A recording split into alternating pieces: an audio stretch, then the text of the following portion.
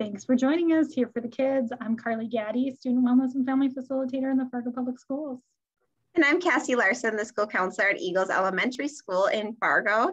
And we have a special guest today to kick off our fall season of Here for the Kids. We have Mr. Jackie Shultis here. We have Dan Shultis, Assistant Principal and Activities Director at North High School here in Fargo. Welcome. Glad to be here. Awesome.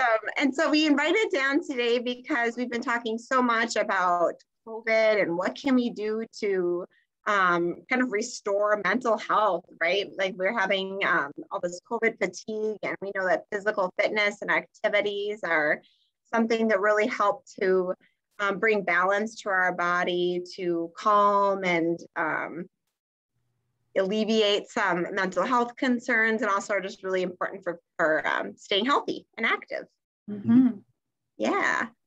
So Dan, we were hoping you could tell us more about, because there are probably parents listening to this who may be unaware of what type of activities are available in the Fargo Public Schools, and they may think it's limited to either athletics or music and not realizing there's a lot out there.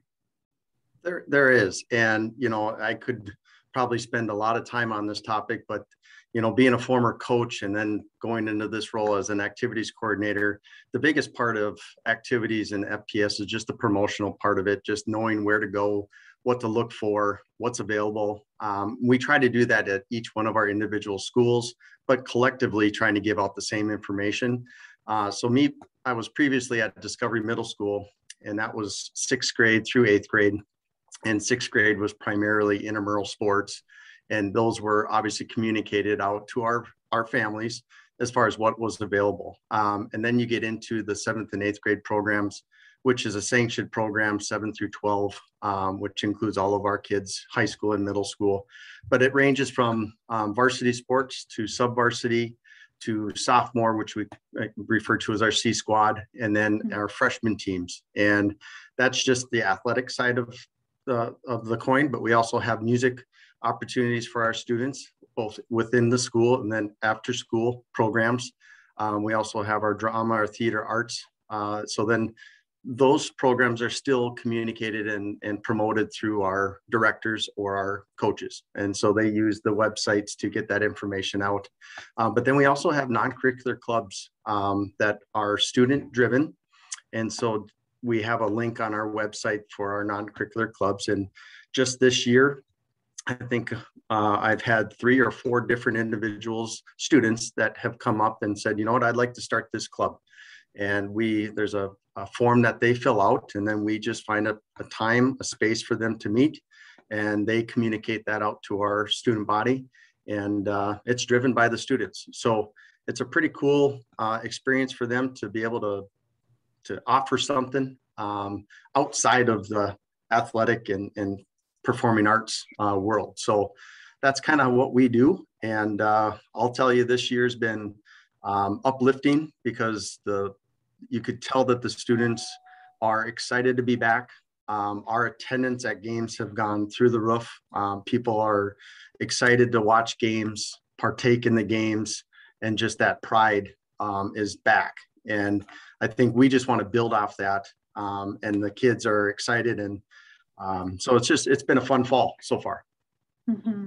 That's awesome. I love so many things about what you just said. Like first that you're talking about all these other clubs and activities, not just sports, but also that you use the word uplifting, because I'm not sure if everyone feels uplifted at this time of the year.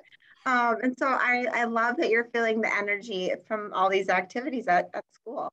Well, it is. It's a tough time, and there's frustration on both sides of what's happening, but you got to kind of push that aside and just what's happening. And our kids are active. The opportunities are there.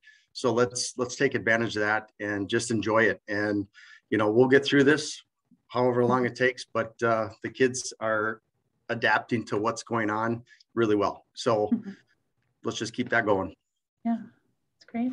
Well, and what if, I encourage parents to stay involved, right? Like they maybe don't know that they can get school announcements sent to their email. They can watch them on the school's YouTube channel, ways like that to find out information about activities and signups. But what if there's a parent listening who's like, you know, my child is really interested in, I don't know, basketball, winter sport, but they've never played basketball before, and maybe they're a ninth grader. Like, is it too late to join at that point? Like, what would you say to parents? Like, is there a time where they're like, oh, maybe I've missed the window of opportunity?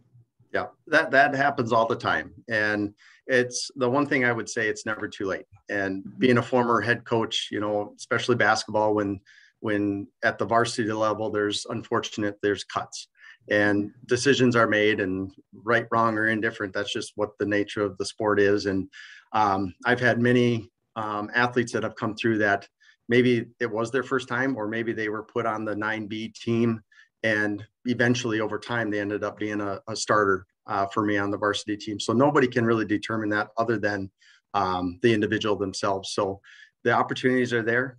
I always say stick with it, because you never know what can happen.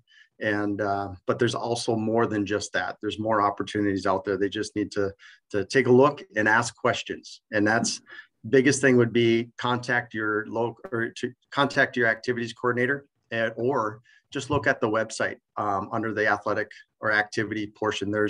Everything is listed there for them.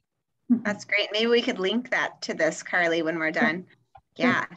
And I know, so we're talking middle school and high school, and I'm just going to chime in that depending on your elementary building, there are activities available too. I know over here in our building, we do after school gym, but I think certain schools, you know, have different levels of activities. So certainly just reach out to your elementary school if you're an elementary listener and you're curious about what kind of organizations they have in place. Yep, and there's a lot of programs right now that are run through the high school that are reaching down to those lower levels. So a lot of that information can be seen or connected to their website as far as when that's happening. I know we're in the fall here, but going towards the winter and spring, there's going to be summer opportunities for our youth to be involved. So awesome. And now, Dan, as a former coach and now you're the activities director, what kind of benefits do you see activities playing in kids' life? Oh, you know, the social emotional is talked about quite a bit nowadays. And I mean, that's what it boils down to, is it's an alternate form of just a release to be able to get away from what's happening from that 8 o'clock to 3:30.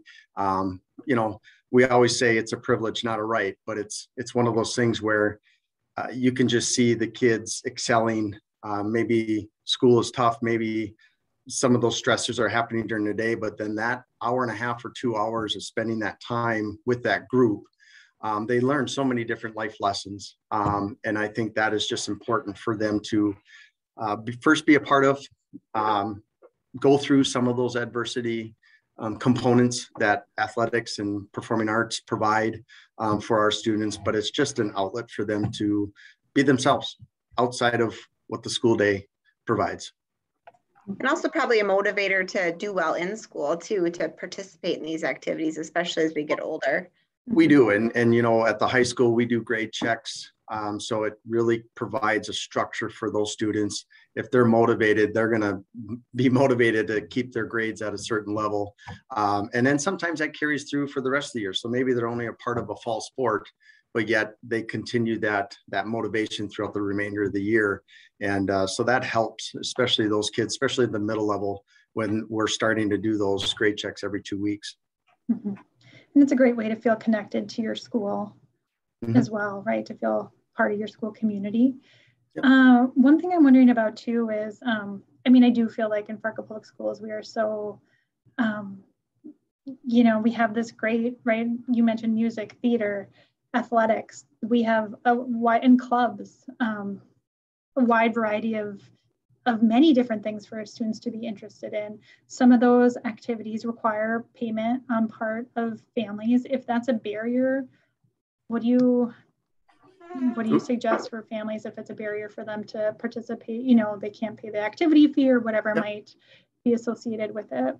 Yep, we have both at the middle and the high school, we have a fee waiver form that families can reach out to main office just to double check and see if that is a struggle or if that's a concern. We do have an application piece that families can fill out and then either be fully waived or half waived depending on the situation. So those opportunities are there. Mm-hmm. Awesome. Great. Great. Thank you, Dan, so much for your time today. And I'm realizing we forgot to express our gratitude at the beginning of our show for the first time ever, but I'm grateful to have you here. And also feeling just really grateful for all these activities. I have a house of really busy kids. We do lots of sports, and it's just a really fun way to develop relationships with others. And even for the adults, we've developed some relationships and ties to our community. And so I highly recommend it to others. Mm-hmm. Yeah, and I am a proud alumni of the Fargo Public Schools, right? But I would say when I think back on my school experience, particularly high school, some of my best memories are not from the classroom, but from the activities that I was involved with, right? And building those relationships with teammates and coaches, just really, and to your point, Dan, really taught life lessons about hard work and dedication and time management, all of these skills that we want our students to leave Fargo Public Schools with, because we know it'll help them on whatever comes next for them. Yeah. Well, and to kind of speak to that is, I don't know, before I came back to North, I previously was here as a teacher and a coach, and I'm just grateful for the North community and staff and the students. They have welcomed me back to the school, and it's no easy task. It's been a busy time. I'm excited. I'm just excited to be back working with our students here at North and the faculty. So I just want to say thank you to those individuals that have brought me back in with open arms. So awesome. That's great. Well, thank you again for joining us here today, Dan. And if you're watching this on YouTube, feel free to like and subscribe to our YouTube channel. And if you have any questions or a topic you would like Cassie or I or Here for the Kids to address, please reach out to us. Thank you. Have a great day. Thank you.